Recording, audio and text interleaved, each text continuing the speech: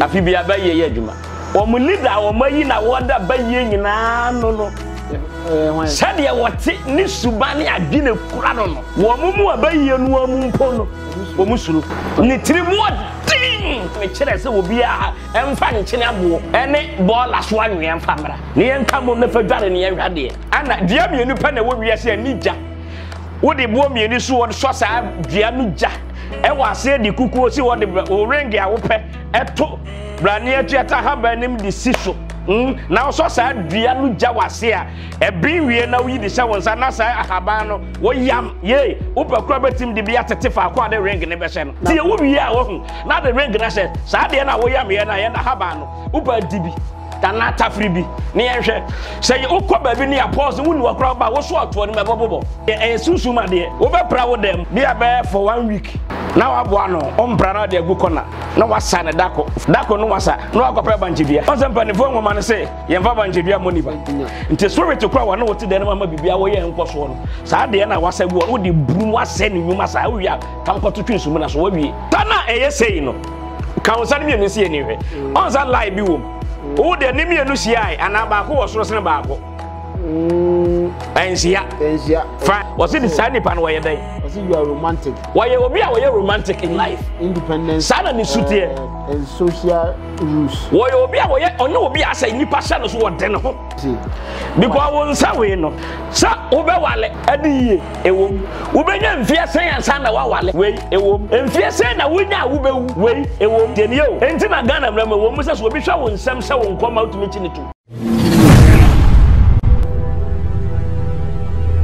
makwa baba Ghana TV1 asesi afufufuro na yegyina nim yenwa bema ye papa yenwa ye bibia Apostle ACCROSS na sorry ewo nkoko aya anointed anointed Shepherd Chapel what they call anointing media ebuso and no ya anointed man of God na on say ya hade bia light o ye bie wani wa episode sua de na hu say wi ase en na hokwa na de odo nsabe so bia no so cheso hu say o ma sunsun sem no eta etri this year ye shebo bo say ye be life ye ni apostle mo be life ye be dia asemi wo ha bia wo abuchi wo amanone wo Ghana wo ba bia o pese o frɛ na obusa question life ana say obusa o shebre mu no tumi chechiro mu this year ye shebo bo say ye be sa nyum na mre ni so du wo so a ye be mo mo ene ye ni Apostle ACCROSS ase HMG afi we a brand new ene afi na wa shase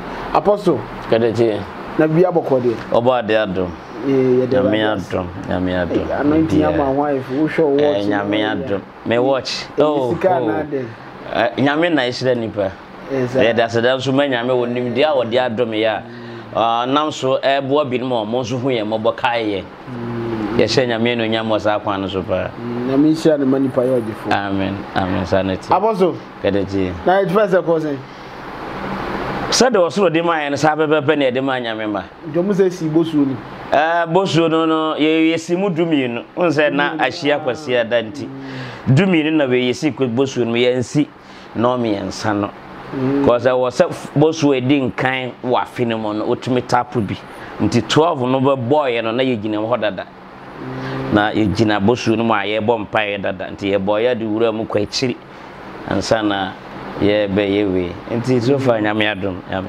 ye de wade ase nyame adom Apostle akwanche be da good for mom that first isi aya e wo e de wa man bi ntu ni wa man akwanche no ye se obepe bola so anwea bola so anwea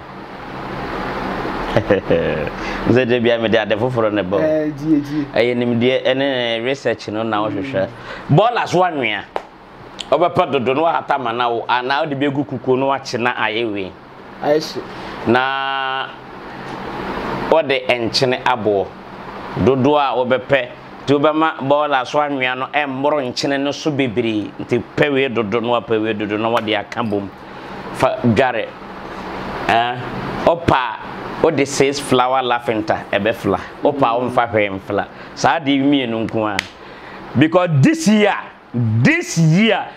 very year hey Agradaa na and one can me answer tienie afi bia ba ye adwuma afi bia ba ye adwuma ba ba ye Omu leader omu yi na woda baye nyina no. Said ye wote ni suba ne adwene kura no. O Kristo ni ana. Wo mu abaye no amu mpo no. Omu suru. Ni tirimu din. Jafi nyame manhwe yi. Ni tirimu din. Enti this year my first me bu say baby a wobehia bibia me kire neema eye baye echi wade. Na ode abo ho bra. Na ode abo ho ban na waje wo pɛ baye. Ko medi bɔ. Nti mi nya asegina na me kire se obi a emfa nkyene abo. Ene bola so anwe emfa mra. Ne yenka mo na fa dware ne yenhwade. Ye. Ti this year on abaye nhaba na se kire no dodo pa ma nyame pɛ bi dware. Nyame ma nya bi dware a ebe bo me bia nya se on be ha o. Ka me this year se wo ye nyame nipa bia na nyame ba bia nka cha every week and a month bia wodi abane asase ne abo de e wo so odwale bi ne duma ba ye gye bia wo ho anya say moa odisi o mani abre this year ubenya every week and every month bia e wo say wodwale wodi abane asase ne abo na bo wo na de bo kra ho ban ye somebody ka kire sa ba ye nhaba ne dada ntimi mbasa mekɔ ho basa mekɔ ho akakra bibia no obi abaye foforo a eye wodi aba asase ne abo guakuro nunum engoko mesa tieni o me di bi kura keka ho no akɔpɛ tamiewu no akɔpɛ susumasa ye no apɛ akonfirmatiko ye no akɔpɛ menkenso adoso Penny na bom ni na me bobo din ye abaye chi wade na do ye the most dangerous one wom pa eye kwabla ne atuata na abra ne atuata ye wo fom bra ne atuata no se ye de ye kawa bia ye de ye kawa de sewa ensa bia beso bi ato ano bobo sensa no se ya pose no nko ade a ba ye be go later a kire ma be kire matifo ba enye na se ayo bra ne atuata ne de yakawa se wusase bra ne atuata odi ye be wuro ma me kire ne nyina dua ba akopɛ ana dua mienu pa na wo wiase anija wo de bo mienu so wo so sa dua no ja wa ase di kukuo si wo de o ring a wo pɛ ɛto bra ne atuata ha ba nim de siso na so sa dua no ja wase a ebin wie na wo yi de sha wonsa na sa ahaba no wo yam ye wo pakura betim de bia tete fa akwa de ring ne be hye no na de ahye me kan deep secret work na me kire wonne no the most powerful one ba ti ye wo wie a wo hu na de ring na hye sa de na wo yam ye na haba no wo pa dibi ta na tafri bi ne ye hwe se ye wo kɔ ba bi ne ya pause wo ni wo kura ba wo so ato ne mebobo at once yeah. Wow. So, Apostle, Energy. You better Energy. And Sunday night one. Now, the attorney say, but maybe I have a yard, be yadio. and in the messenger, my man pet and Cheniabo, ready a betray more. Apostle, open just a be yafi. Bay, no, a Jumadio Mudini, or Mayina, what the Bayano need trim what dear Tino.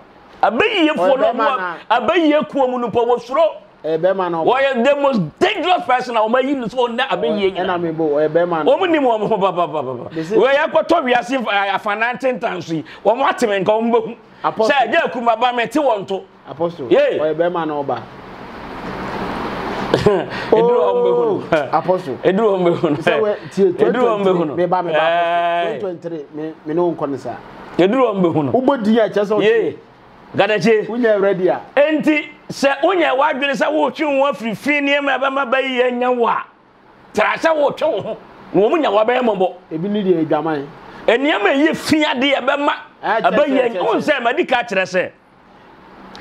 De abayi so no wo wiase. Ayi obi obotene ne abrabo. Na wo twe ne ho frifi ho. Na wo mfa obi wadwene nsenimu na nakoma mu ye fita. Bayi esuro. Ba se won tumi nya sa de yi dia ko pesa nwie bubo so yibi da bia fa bi dwale ayi o machi wade o musuro ntina bayifo bia wona haban a eye na chi wade a onko ho because wo kwa won tumi ntu wo kana wo de kana wadum no ndi se wona wo so awo so na bi kan ho a o mel because oba wo ho obenya problem enu ntina ye hye me maso wonya ne dwale sa ne ma ni bi na mo wo enti one ye wie ye nso no ye wade bi ye nyame ma ye kire wo mo se o mo mpemfa mra na ye deep ade e susum ade Wo be pra wo dem. Be a for 1 week. Now aboa no, ompra na de agu kona. Na wasa ne dako. For na akra to me. Dako no wasa. No akopra banchidua. Onse mpanifo ngoma ne se, yemfa banchidua monipa. Udi agro woku monipa no sunsum ne nyanya. Nti spirit kra wa na wote de na mama bibia wo ye nkoso no. Saa de na wasa gu wo de brum wasa ne nyuma saa wi a tamkoto twensum na so wo wie. That's all. Sunhum pa na wo ne wote di wonya no. Wonti ho biyo. Wodum no.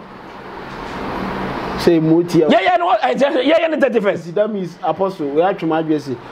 Oh, yeah, the 31st. Say, Bibi to choose Sikamua, a be a discatu over Bania, Asa, say, this is our woman as our home, we are a pet. Say, so woman, we are no Natia, Pradan and Sa, Piagun Chen, Sa, Nanson. Now, Apostle, I be force about them.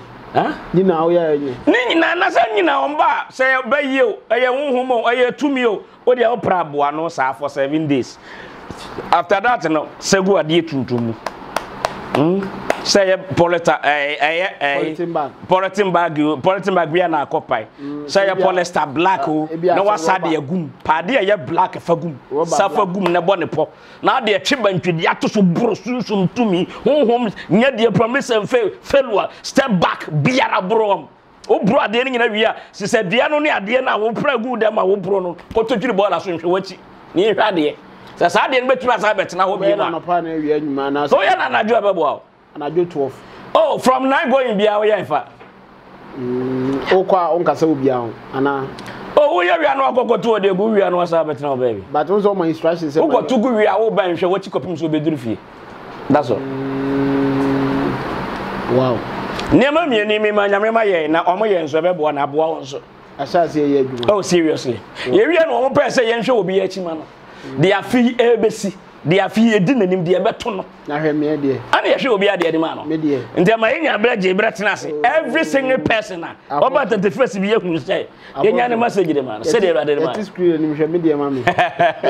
Kama man say United. Oh David. Onya da be ko say school no. Nti me kra me nko. Apostle. Oh David. Onko. Me pese o mu hu se tumi o. Tumi de nyame adom bi ho. Me gidi. Me tell radio so ameye.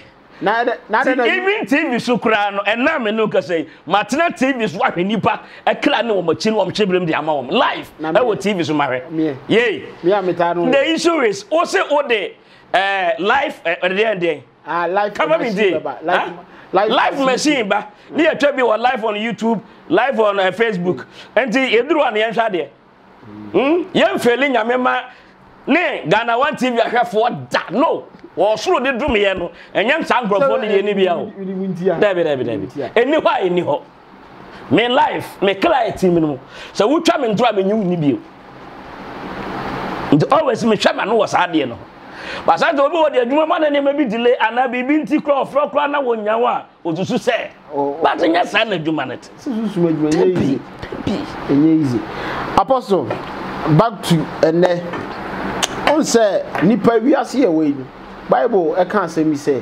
inside nya adwuma ndidi that means nipa nsa ho hia pa oh yeah oh inside nya adwuma ndidi wo ho yeah and that means Bible mo Bible wa oh by me phone so nti obetumi bia me yakan ade bi any obetumi aka kan ma me pese o kan Bible ma tie futi wo na wo say inside nya adwuma ndidi ana me wo Bible wa ha Enti manama wo phone no ne bie ne yenhwe ma me phone na ye me ne yenhwe ade wo na ade kwasa na ba o enti wo de abade ma me san fam pemo enti sa nsa nya dwuma ni di na asem na wo ka no me pese ye ade bi wo twere nim ye itie pa whatever Psalm 127 and Psalm 128 Psalm 127 be Psalm 128 no ma me kan brofo no am say no ye me de pa kan brofo no na no ye me de Psalm 128 Psalm 128 verse 2 what's it there e pa cho me bo ona odi abo ho de na ga me nko mbe kire ma de na Bible asem nim aye be kire de nyame ma ye be bo awo ana odi abandikan or say yangoy but who delight in the laws of the Lord Psalm 128. As Psalm 1 verse 2 and Psalm 128. Psalm 128. So Psalm 128 verse 2. You Psalm 128. Psalm 128 verse 2. Young or say you will eat the fruit of your labor. What are they? Blessed are and properties will be yours. One day opportunity say.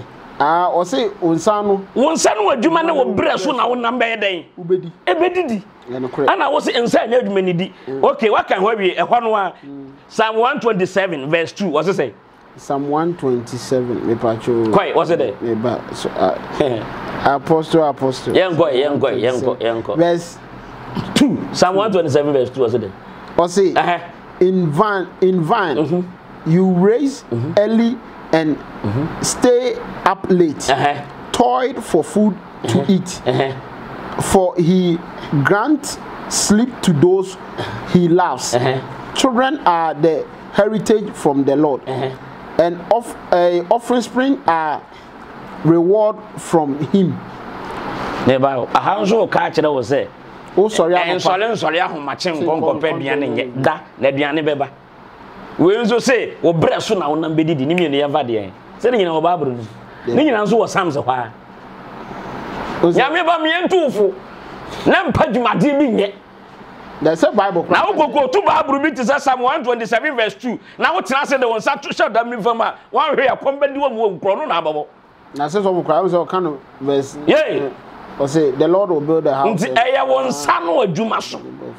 Then na wonam bedidi o start verse 1 no kra na me kra kire o say o labor no e na Awurade de besi mvan nti wadenti na 127 verse 2 no ka kire yen say yen na wa hye yen say ono bebre di bedi de bi say na me ka say o hye ase afiri so ba de yen yen kwa ye question na on de ba no ya pesa me kire ne say ensa wo hoi e ade ehu hia oh ensa de nti sebio o say mo ya asofo e utumi hu say obi aje o sem srade yeah what you say that means waju ye di waju nyoma pa waju we iti mi bi so apostle ensaya me de hwe screen so emutumi ti say oh ensa de kura tumi eno nti na ye wo obi biara ba no amo na ensa ba ko ne shabre eni kura no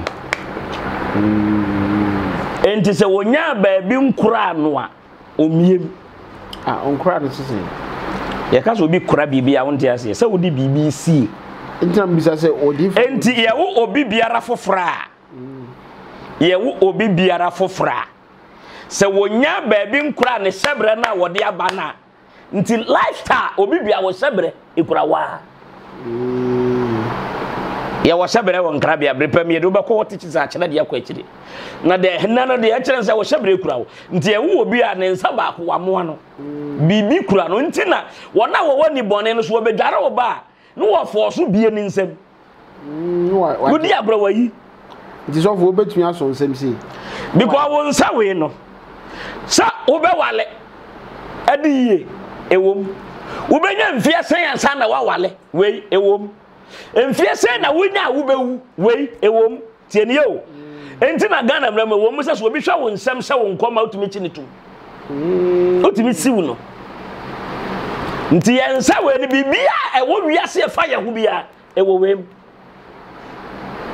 ba nipa na enim ade ba akopa na meka ma de woti asua de bi afiri yensa na eye sei no ka wonsa ne mienu sie ni hwe onsa lie bi wom wo de ne mienu sie ai ana ba ko wo soro sene ba ko ensia fine nti yenhwe de ne nsa nifa ne wo soro sene bonkum no e de asem ne kafa no kan hamam na menkyere wade wase dey ye de nsa nifa no ne nsa nifa no la ne wo soro sene bonkum no wase de sa nifa no wo ye dey wase you are romantic wo ye obi a wo ye romantic in life independence sana ni sutie and social rules wo ye obi a wo ye onye obi a say nipa sha no so wo de ne ho e wo ne ma bi wo abrabom kwai not worried about what others sa nipa no omfa no ho wansema nipa kafa ne ho ni su ne ban no no was they have six sense which you listen to Sa nipa no usu no no. Enti wo ye dan a wo ye sa nipa na hwe wo nsa. Enti ye nsa kan sam bebre fa ye hu o. Ana ye nko de tosu mienu no so. We de eye de bonkum no wasoro esene nifa no. Ono wo sa nipa no what say. Ye ngwe. Also you are aggressive and love challenging. Oh, ti nipa no wo domu no wo challenges wo mu. Niema nzizi so e wo ne relations wo wura mu no. But always we aggressive for niema bi ho. Matthias. Because of that challenges in the world mutama or aggressive. Yankoi. And I'll say a purposeful and independence. And I'll say easy overcome hardship. Sani pan san what here? Do know how much about so? Oh yeah, Danya. Oh yeah, easy to overcome that. Quite be able to do what you say. Show some kabum na why? Yea, Sani pan one. I want you to buy a quite be able to see what this I want to so. And you know me, I want you to me na sunkunim. That is how falling in a woman soon. They told me and son so I one once self confidence. Oh me self confidence. They be omu jo mudi. So they ready. They be omu jo mudi. Maybe they na fe dey be ko. Maybe they na fe dey ko. Anti kan ma minti. One ma la no me enu sie ni kan ma minti. Kwai. Me we no say don't rush into serious relationship. Omo nya obi ense so omo rush into serious relationship. Why? Kwai. I say but when you choose someone it will likely be a very handsome guy or pretty lady. Oh, say. Or say your partner will. There will be choose one fan. Will be who na na than you. Will be better than was apostle. I'm my na say you come out. Apostle. Yay. We the answer from who? Ah, if I want. There is other you. Yay. Yanko, o dia yanko. O dia to asome yanko. Ko. Ma go dia no so kabom no. To asome me. See, you are strong-minded. On what do you think? Eso. Ba. I mean, I didn't grab me and I didn't grab me. Yeah, and never go out with me and Qualagin. Quite, me dear. I say, properly charmed. Abba. Into me, dear. Ah! Yay! Ah! Wouldn't make some mammy or meal. Bama was over. Ah, that's her. Bama was over whenever. Young girl. I say gentle and be sensitive. Yeah. And I say you prefer a stable relationship. That's all. And you won't pay my cry. Daddy, anything. The massive number baby. That be. The omni no. About what can you manage myself? And to be a one day. Listen, I said here. We are till set nature no. Yeah, one seven la no yes, I will soon buy no. Ekoye we ya musunu mo ban no no ekoye se ya musunu ban until do bebe say for the omo ti say o we nu de omo ti say o won nsa so kire monsu no esu ni ban a ekura mutu bisa nsawa baby a me de be fa for now no yen go foforo the apostle kadeje general say onsa no lines no dem no lines na bia wo de kan sa bia wo de bia kakraka na wo de ya ne enko deep ba de be for now me de see ha be metal house be apostle this year ya adwe say ya shebi ye wo bi wo be kira wo sa ware a wo na e be ja wo kwam ana ba wale to end e wo nsa e wo lance no we kwa bi even we ka bi age ben na wo benya na wa wale age ben na wo benya wo bewuo we e wo wetunim na ye ni nyina bia wo wetunim na ye Garaje traso me go yam fansa no gwana manfo baby bi na say yam go here apostle yam go here you person mutie no na me ya mo and you know in life even ya wa ye nan kra ye nan ye disi fam no ya wa no so de ba bi pe o say obi wa ho ne nan so ano kokromoti ne wase ne de akare nyina e ma etwa slide say ebi won so a ne na etoso mienu wo kokromoti ne so e wa asene ni nyina ebi was kwa model in a finger no and a wasini ni nyina ebi a kire osuni ban ekura safo nti omo de no kokromotiri wasini nyina na ye de a kire bako ana ya that topic so yeah so me de ba kan wa na ka me de kan wa ma but for now me de be say a kire bako na da na say sade no kra yewie sade ni yewie because utumi kire mu convince me sumai no waka what do you say won sunu o ban na ma kire no wa kire no but all the same no two ade ba ko a afi me pese nyame ma hye no nso ni oya dan asa na beti ne te sa nso afi kom be ba kakra But the free form, you generally up to 6 months, and then I think I can remember. We are then sanity. But from 6 months, I can do another band to Nibo and my friend. Serious. Sana my spiritually, etesa na sanso ne besi. Aya kasa fidesu na makato hanya fidikitwa. Ba me mentra konwa eso sa enka ne ni ho. O da bi so nya bi da. Nti me ka to atiefofo se o bo obra toto ne ma hweniye. That means that you savings. Yeah. This carton. From Sabreya koya. Biano nti obi abeka je aduane yira. Aduane yira. If you system. Aduane yira. Eba yira up to from 6 months going, you know. Aduane be sha say unity aba. But e bo no e ma fe. Apostle, why? When your generation is system sanity. Secondary. Yale bi ba fie twa mu ana ba ko no. Ah be afin pie mi. Ha adwene. E be unity bio. But yare na e be unity bio no ye be din asusu se eye eno mom na esa aba. Enye sa we abaye no na criticize de. Me say afia de abaye be ye no wo. Eno nti ye be hye dem ana. We enye dem mo hyasem ti o. How are yare na baba be no e be susu amom adwen se eye no mom na agoka na chiba. Me apostle and cosmo me me say dusu me bo say nya noa. Me say abaye na tena se criticize de e be pu e de aba nyame ma. You're very careful. That is why I say this year, you shall be ye. Dear bra, Umbedia, Mimania, cannot run on themselves. That is only wish you. It drew a DBC, I said to Ghana. Yarian no ebano. How ever resin the Abayan? Ubia Becas in the piece, a no one as a question etiba. That is not true. Me say, and then Abayan at Tossad and Epetiba. Dinyoma ben Indiana very careful. Dinyoma ben. Me ense hon kwan wa ba ye ntwe ho fifini ne ma bi ense ho. Kwan be fa so ba ye nyaye. Wo wi ase wo ntumi ntena ho te abrabo no trene no kware mu. Enyi yi ne ma mfiri wakoma mu wa adwene no akoma mu nya fita. Enua ne haba ma boso wa hyase no. Pebi use ubenya nka me se every week and a month bia asase ne abo ne gu akuro de. Pebi dware. Asase ne abo ne odi aba ana gu akuro ma me fa nka ho na nya miensa. Asase ne abo odi aba gu akuro pebi dwale. Pebi dwale. Ebo bibiri. Eti so for what can you fan stop abayi? Dabi, then stop we mo ba ku bi ma. Na ye fan stop abayi no mitio. Me ba ye stop abayi na ha.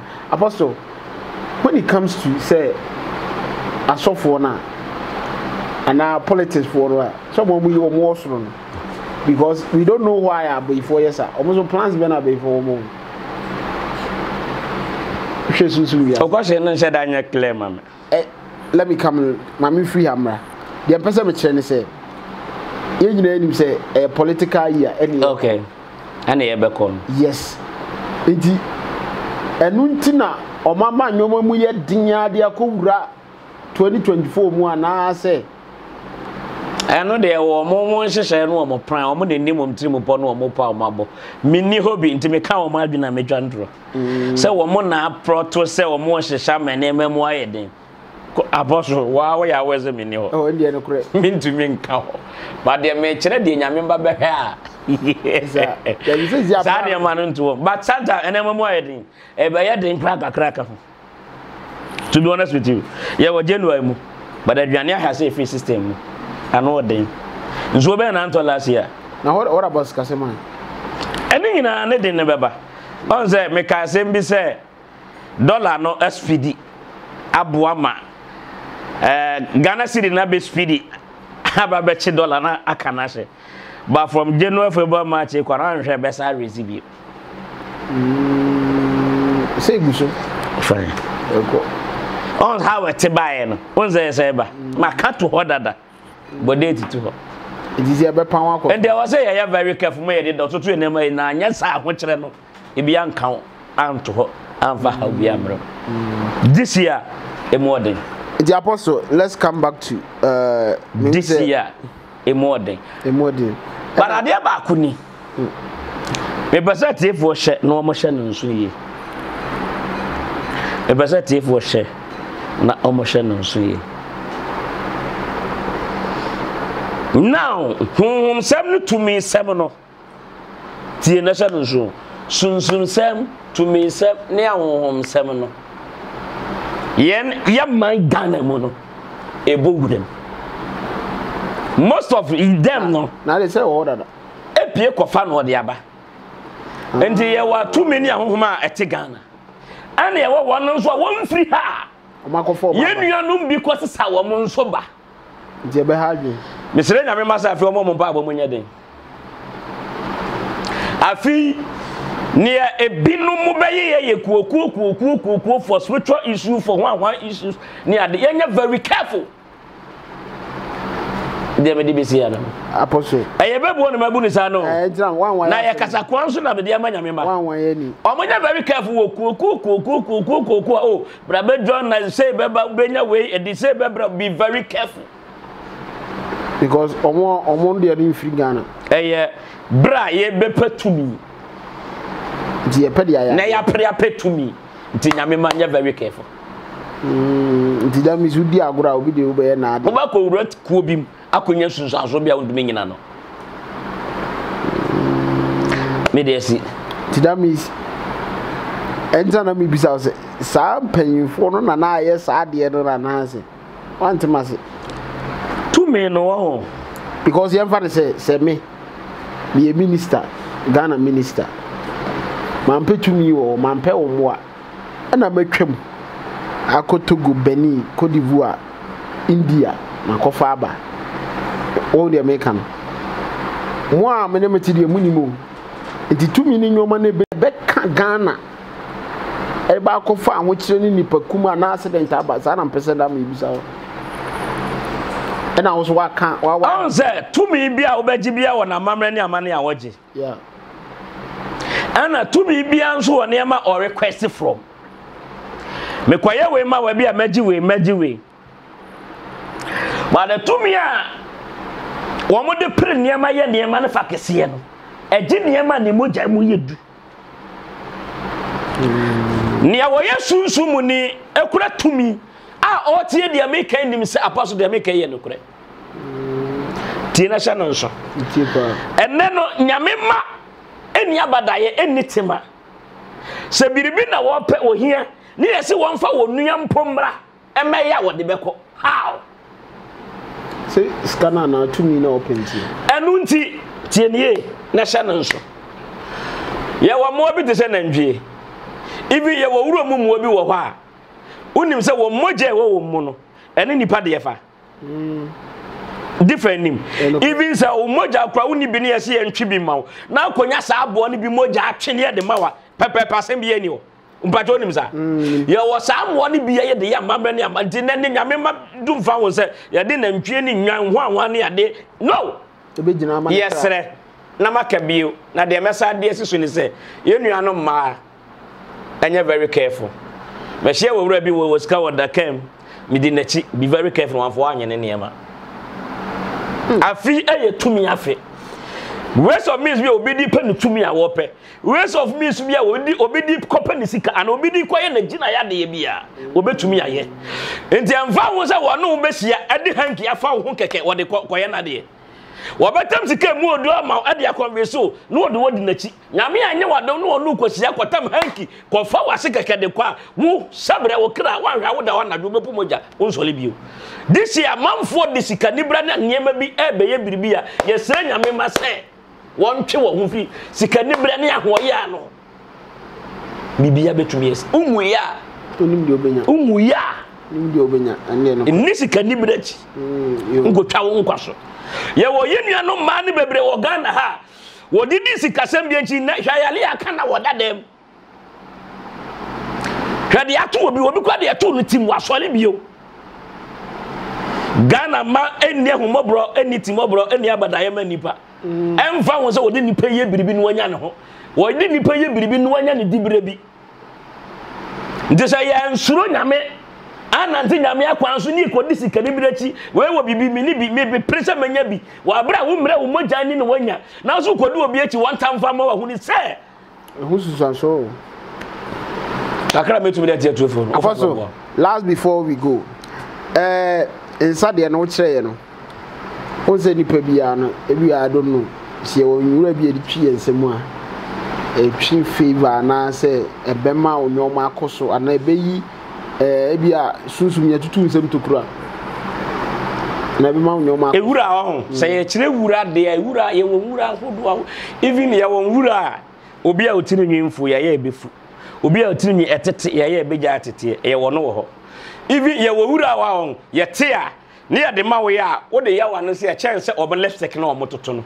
ye obi wo ho ye wura o ye tema o be posa de ya horo wani mansa na wadwale wonhwe obi be ka che say die nku na wosra ba sa dim die we nyina ya po ana ye to amrafo de he say ye nanya nuano ma dwale wie ne yakotete nete asa ye ho ye see ye bo life musuo mo na kopeti nsuo gu no so ahwe obobodua because be mensuo asone ama na bibia asone gu na tade ye no na da no mesi begina ho obi anim na nsuo to no obi oba besi e ba wawro na tade e sane fam e de ateti ni tirinwi ne anda we no ni ka no nkwa na se no ada ya e ka wa bo wo ni tire no ho no we ye adwuma ni tirinwi ni ndi wo bodam wawro no arahu semu yetu Ghana mafo amomfa the apostle dey na yetu Ghana mafo amomfa 2 this year be adwuma no wo yam gu ho wo sisi eti gu ho wa hwene egu ho on be wale nipa rough this year yesre abaye adwuma fi no yentwe yon fi dress ye bi ense ho this year ye won tade ahodo abakoto na market nyame anyo oduma how we process no kada chi mame verse na mama kanse makwachiri anse mentina wa video nim kanse bi nkwachiri seda bara na makasa me dey si uswansi nyame manfanya fitu ufanka ase mema so omo metwi say waka ma omo yi omo bof ma ne mema nyina ena se unse ene no enchanse na aba no nimu aso bebepe na aba no ana na menya adwene no ya adwene enti ade bi a me kan se ma ne mema nso ka ho ma me fan show so anetima se na ha den wan kan ena ya beji mema bebre mema toto dem because of nurobi omono no de fa mind a lot Ghana obete abaifo na beji bebre beto dem bebre assignment ya de ya mema bi no ma bi nim ko unya de won ko kan penwa no kojoto waja to dem ya oba obeyi no wan ma obehia de ope bi obeya ma wo wie wan hwa wa brabo wo hyebere obi bia unhuru su bia da this year on beti wo magumbasa